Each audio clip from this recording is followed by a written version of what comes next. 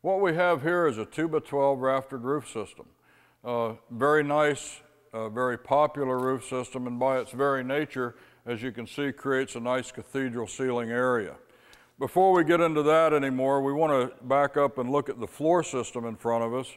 What we're looking at here is actually our standard second level floor system. The joists that we see are 6x8 floor joists. Typically they would be notched into what normally would be the 14th log course, 1 3/4 inches deep. Details pertaining to that would be on your blueprints.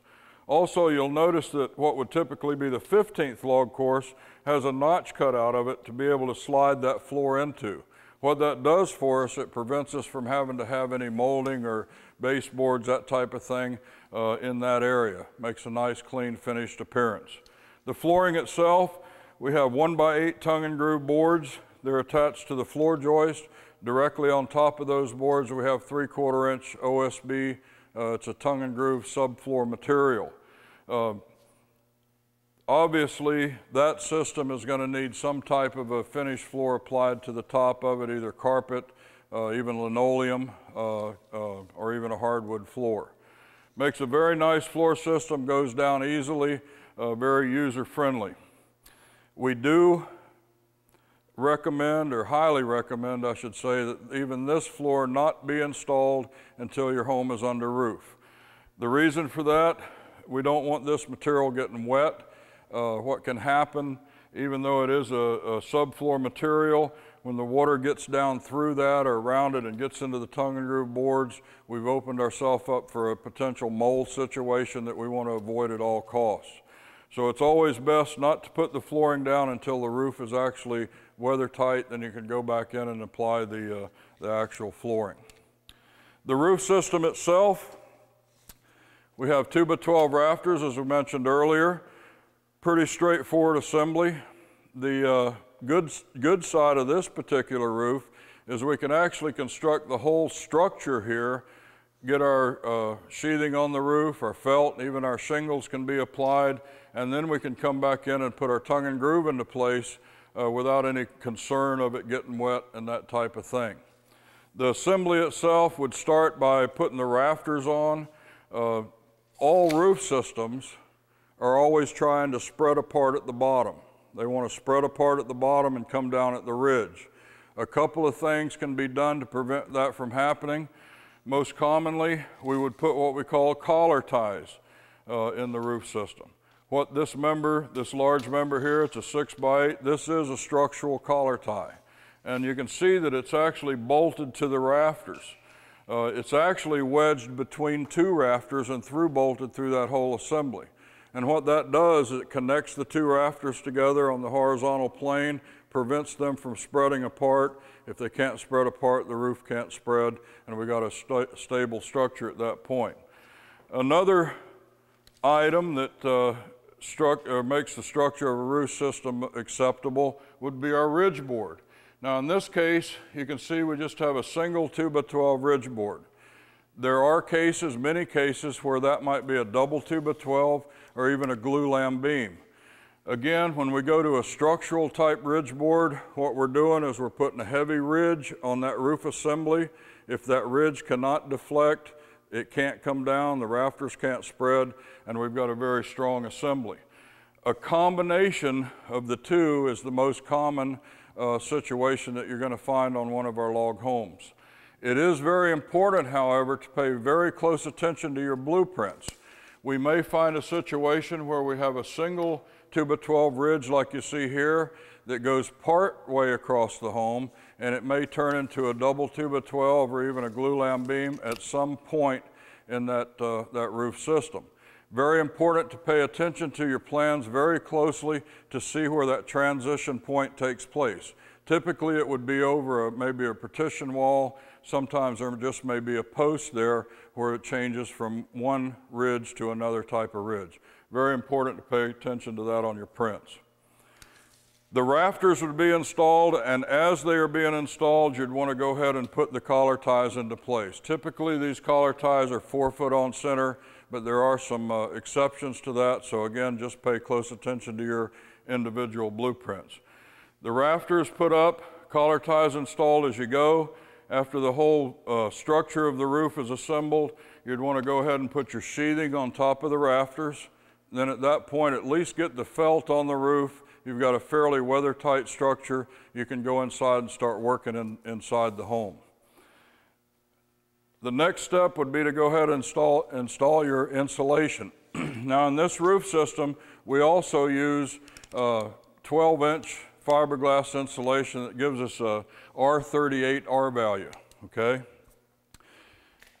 12 inches of insulation being compressed on its own into an 11¼ inch rafter space is not a good thing. We need to ventilate these roof systems. Now there's different styles of this product that I'm showing you here. This is one of them. It's called Prop-A-Vent, Styro-Vent, Free Vent, different names for it. But what it does, it's designed to actually go up in between your rafters, and it actually creates an airspace so the air can flow from your soffit straight up to your ridge vent unobstructed, and it doesn't, it prevents your insulation from being compressed right up against the bottom side of your sheathing. So be careful to install this. Very important that it be put into the roof. It's also best when this is being installed to allow the upper sheets, they usually come in 4-foot sections, to allow the upper sheets to slightly overlap the sheets below it. That way if there's any type of moisture in your roof at all, it has a chance to run down and out through the soffit rather than simply getting down into your insulation, which we do not want to see happen. After that's installed, we'd go ahead and put our fiberglass into place. We use a fiberglass batt insulation. There's no paper facing on it. There's also some spring tension type wires that go in between the rafters to hold that fiberglass up into position, and then we'd go ahead and put our vapor barrier on and finish up by putting our tongue and groove into place. The vapor barrier on this roof system, it's a 4mm plastic, part of your package. Very important to be installed with no gaps, no tears. Anywhere that you have an overlap in that material, you want to get a good overlap on it. Some people actually duct tape those joints to ensure that you don't have any voids there. The concern with this, vapor barrier wise, we want to ensure that we don't have a condensation problem in the roof. Condensation is formed anytime that you have hot, humid air going up, hitting the colder, drier air, maybe typically in the winter time, creating a dew point. That dew point in the winter, if it's cold out, is going to be in the form of frost. It can build up within the roof system and not really show itself until you start to warm up or warm day comes along, and then you might get a drip inside of your ceiling or something of that nature. Not a good thing. It's going to wet your insulation. You don't want that to happen. It decreases the R value and so forth. So I just want to emphasize that it's very important that this vapor barrier be installed with all diligence. It's very important to be put into place. The tongue and groove boards that you see here are ceiling finish. They would be installed by blind nailing in through the tongue into the bottom side of the rafters with the vapor barrier in between the bottom of the rafter and the top of the boards. These members that you see here, these are purely decorative. They're decorative rafters, also 6x8s in this case.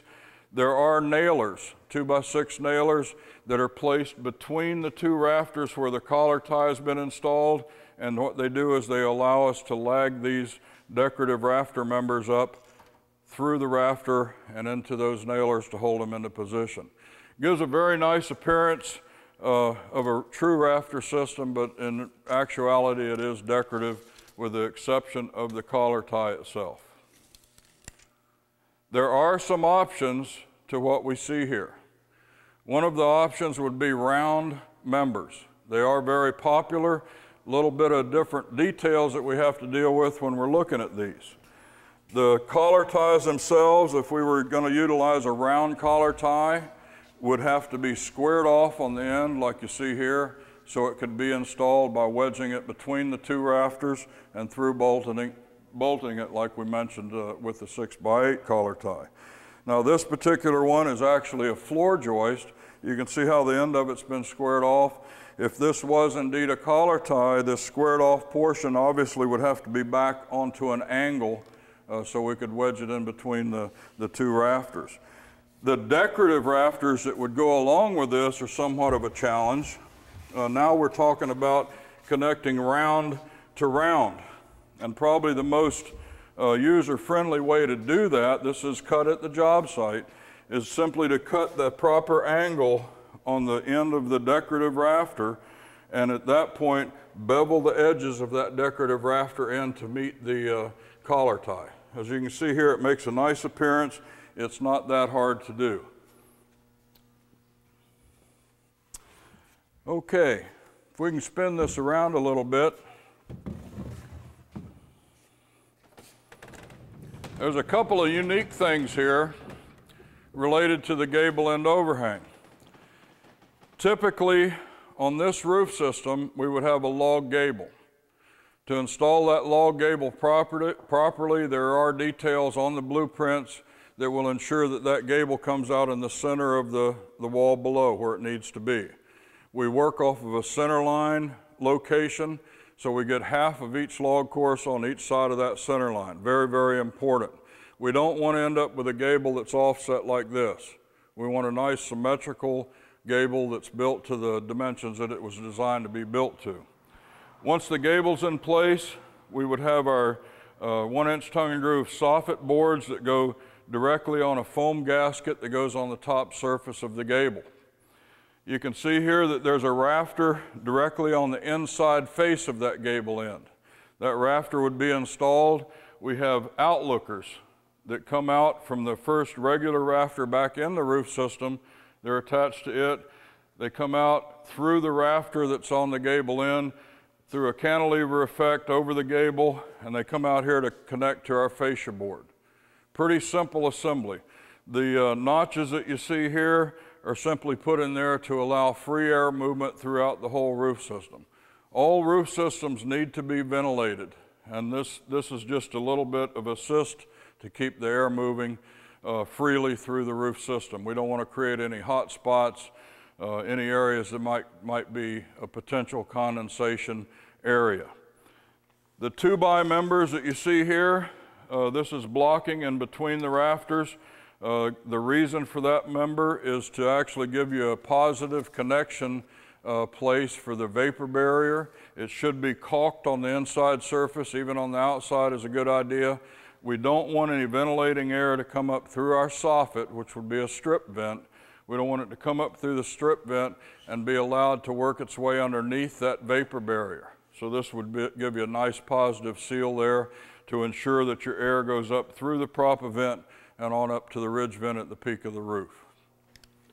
A very important detail on the installation of these collar ties is to address any checks that may be present in the 6x8 member itself.